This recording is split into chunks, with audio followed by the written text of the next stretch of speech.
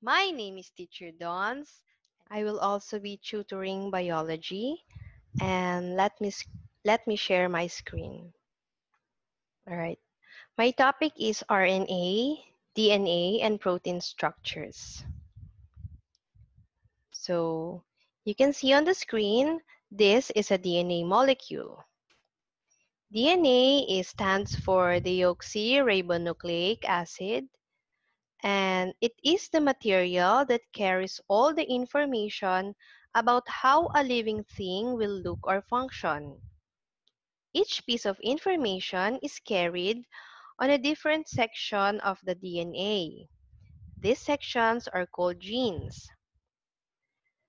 DNA is found in every cell of every living thing. It is found in structures of the cell called chromosomes. You can also see that DNA helps to make proteins and allows living things to reproduce. DNA has a complex structure. It is made of chemical substances that are linked together like a chain.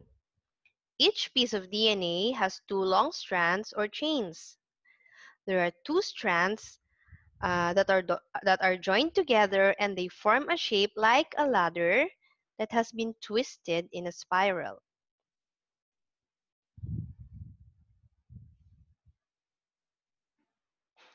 Shown here is a nucleotide.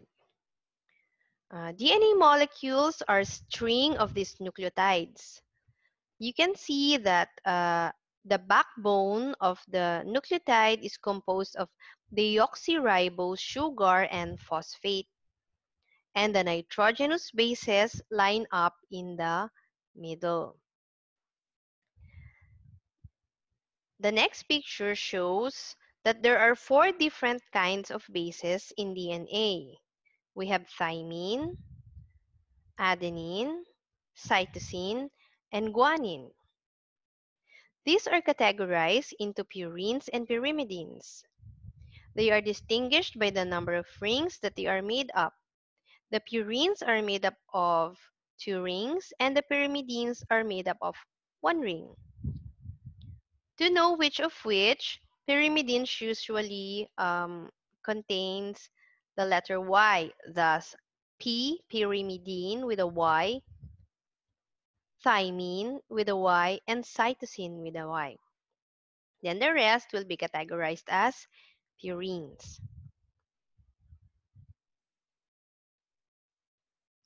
So let's check your understanding. What are the different parts of a nucleotide and what are the nitrogenous bases called?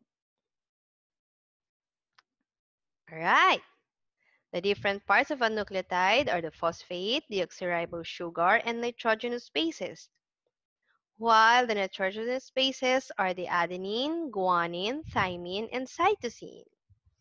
Good job. Now let's proceed. The RNA stands for ribonucleic acid, and they function as storage of the information from the DNA. In the central dogma of life, the primary role of RNA is to convert the information stored in DNA into proteins. They also act as enzymes and regulator of gene expression.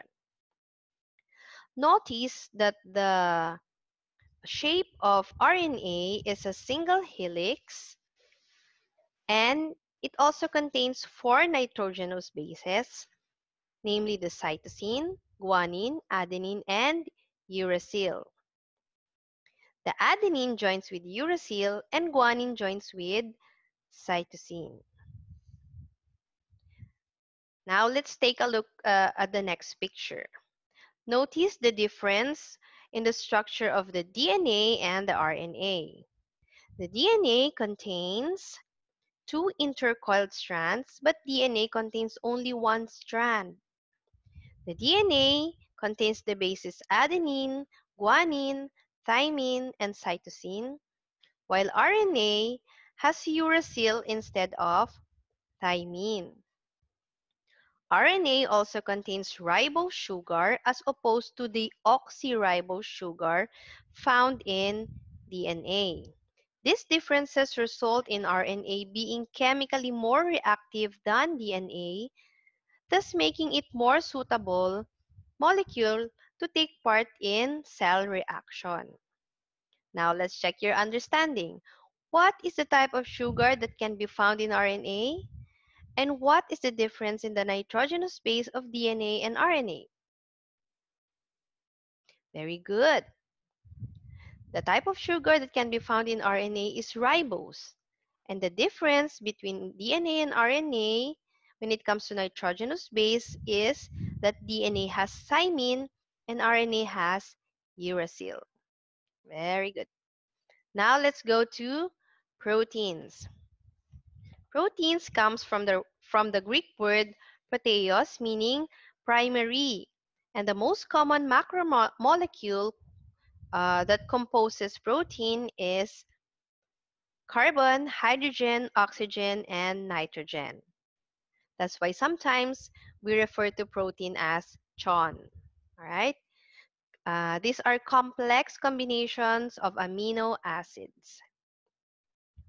Amino acids share the basic structure, which consists of the central carbon atom, also known as the alpha carbon, bonded to an amino group, which is the NH2, and the carboxyl group, and a hydrogen atom.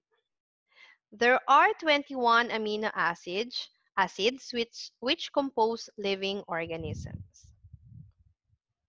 Amino acids are linked by peptide bonds to form what is called polypeptide chain. Let us take a look at the illustration. The carbon on the carboxyl end of the first amino acid is linked to the nitrogen of the amino end of the second amino acid, giving off water or H2O and forming the peptide bond. Right? So remember the hierarchy of linkages. Amino acids as the monomers, peptides, combination of amino acids, polypeptides are long chains of amino acids, and proteins as the folded and functional polypeptide. Right? Now, let's look at the structures of protein.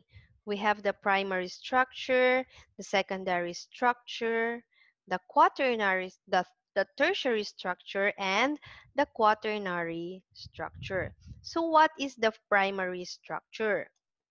The primary structure refers to the linear polypeptide chain, which does not achieve any folding state. So by convention, the primary structure starts from the amino terminal end and ends in the carboxyl terminal end. Okay. Each component amino acid in the polypeptide is called a residue. Now let's go to the secondary structure. So the secondary structure refers to local folded structures that form within a polypeptide due to the interactions between atoms on the backbone. Possible hydrogen bonding that may occur in the backbone of a protein dictates the secondary structure.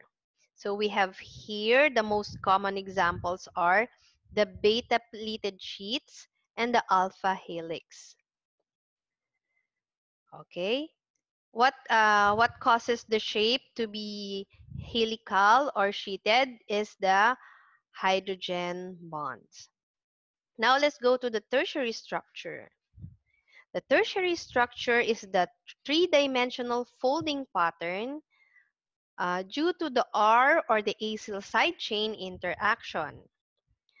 Um, It's caused by hydrogen bonding, ionic bonding, dipole-dipole interaction, and the London dispersion forces.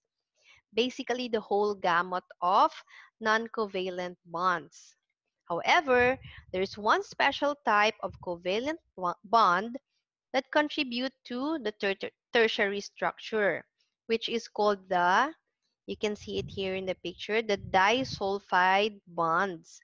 The disulfide bonds acts as a safety pin, keeping the parts of the polypeptide firmly attached to each other. And then lastly, we have the quaternary structure made up of multiple polypeptide chains, also called as subunits.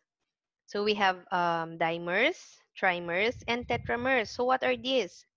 The dimers consist of two peptide chains, the trimers, which consist of three polypeptide chains, and the tetramers, which consist of four polypeptide chains. The illustration that we are seeing right now is an example of quaternary structure, which is our hemoglobin. So we have here the beta chain, the beta plated chain, and the alpha helical chain. And we have two more here. There are four polypeptides here, so we call the hemoglobin as tetramer. All right, to check your understanding, what are the four levels of protein structure? We have here the primary, secondary, tertiary, and quaternary. And what are the building blocks of proteins? We have the amino acids. All right. So that's it for today, and I hope to see you again next time. Thank you.